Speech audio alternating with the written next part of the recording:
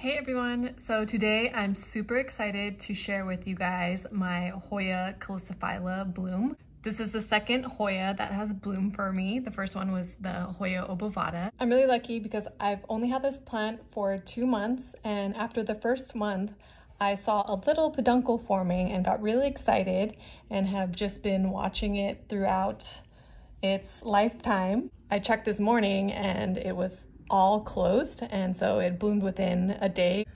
Compared to my Hoya obovata blooms, I noticed that these blooms are a lot smaller. The whole ball is about 1.5 inches, and there are a lot more flowers that make it look more like a ball versus my Hoya obovata, which is more spread out. And I think there are less flowers too. So I didn't count all of them, but I counted about half of it to estimate. And I think there are about 40 total flowers compared to my Hoya obovata, which the largest one I've counted maybe 18 flowers. The smell is a lot stronger than the obovata. It smells kind of like a creamy lemon scent. Another familiar scent that came to mind was the Japanese ramune sodas, the ones that have the glass ball on the top.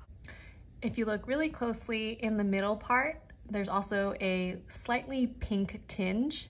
For care, I keep it in a north-facing window about 1.5 feet away from the window, so it's not getting that much bright light, and it's grouped with a lot of my other plants. I water it when it's almost dry, and just like my other plants, I bundle them all together, and I have a little humidifier that I turn on every day. It was on a heating mat for a while, and I just recently turned it off because it's been warm in San Francisco.